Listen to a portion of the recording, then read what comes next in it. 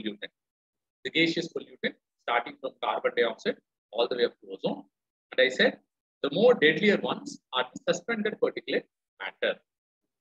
Suspended particulate matter. And in yesterday's class, I had also told you that soot is also an example of particulate matter. Yesterday, remember black carbon and its impact on glacier.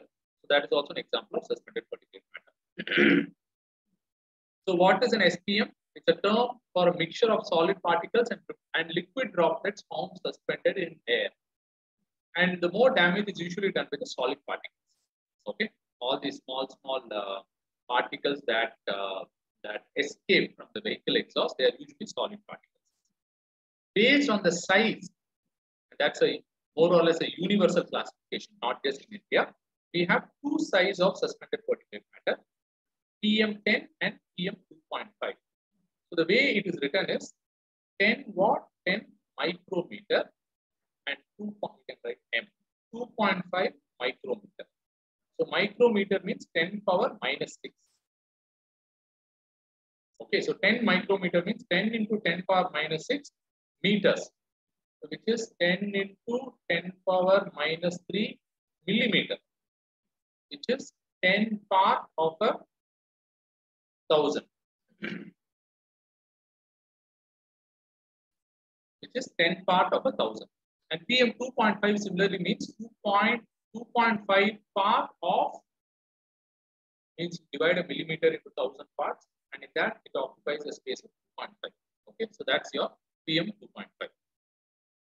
Now, both are dangerous, but in between these two, that is PM10 and PM 2.5, PM 2.5 is more dangerous. Even make note of it.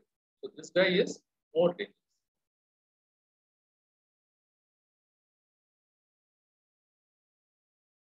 Guy is more dangerous. Now, the reason why this guy is more dangerous is if you have, once again, going back to maybe 8th, 9th, or 10th standard biology, if you look at our lungs, when we inhale something, what should I say? To cut a long story short, the basic functional unit of lungs, where the pure impure exchange happens between the pure and impure air, they have very, very minute pores called as alveoli. Yeah, very good. Alveoli, excellent. Alveoli. So alveoli are extremely small pores where the exchange between those pure and impure, the blood purification happens. When we inhale, oxygen goes and it gets mixed with the blood, and the carbon dioxide is exited from the blood, comes to the lungs, and it exhales. Yeah, so it goes and blocks them. So once it goes and blocks them, what will happen?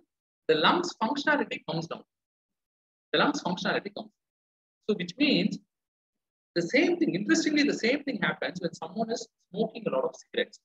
Yeah, when someone is smoking a cigarette, a lot of particulate matter goes and deposits in the lung.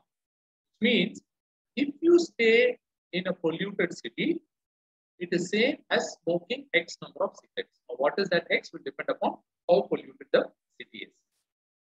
Good. So, PM 2.5, I have mentioned here some of the respiratory diseases, irritation and inflammation. Irritation and inflammation. So, and it also causes an occupational disease called pneumoconiosis. It's an occupational disease primarily caused due to inhalation of SPM belonging to the 2.5 micrometer level, usually in people who are dealing with dust, which would be construction, brick, tin, etc. Okay, so this is a major occupational disease.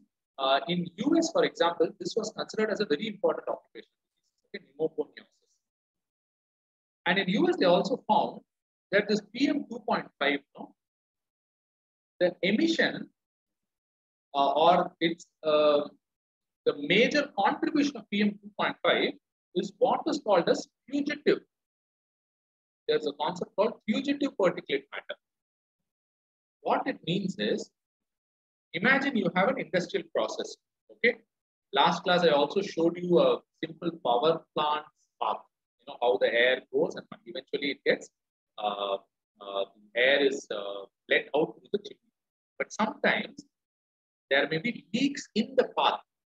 So before the air is purified fully, some of the emissions are emitted accidentally because of poor maintenance. So such dust or such particulate matter are called as fugitive particulate matter. So in case something comes up, hey, what is fugitive particulate matter? Nothing. The normal particulate matter of the same size, 2.5 and 10 micrometer, which are getting accidentally emitted because of poor operation and maintenance of a industry. As simple as that. Okay. Now the sources of PM. The last part is sources of particulate matter. So we have two sources. One is the natural sources, and the other is anthropogenic sources. The natural sources, volcanic ash. Volcanic ash, in fact, is a huge source of particulate matter. If you have seen any video on Discovery or National Geographic, the way the smoke comes, very scary. Yeah, so the volcanic ash is one important source of particulate matter. You have pollen and sand. Sometimes I don't know if you have experienced this. So during my early 20s or mid 20s, when I was actually preparing for this exam, so I was staying in Delhi, and the transition, whenever the transition from summer to winter happens, and this pollen also, some of these trees have this typical, you could smell them. When you inhale that pollen, you think, oh my God, I'm done.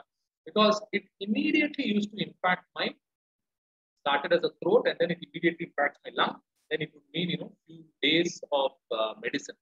Yeah, so pollen is another source of particulate, can be considered as a source of particulate matter because it is still, the size is very, very small.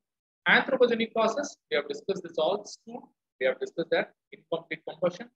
Smog, once again, it's called anthropogenic because smoke is produced by human beings. Fly ash, chemical mist, etc. Okay.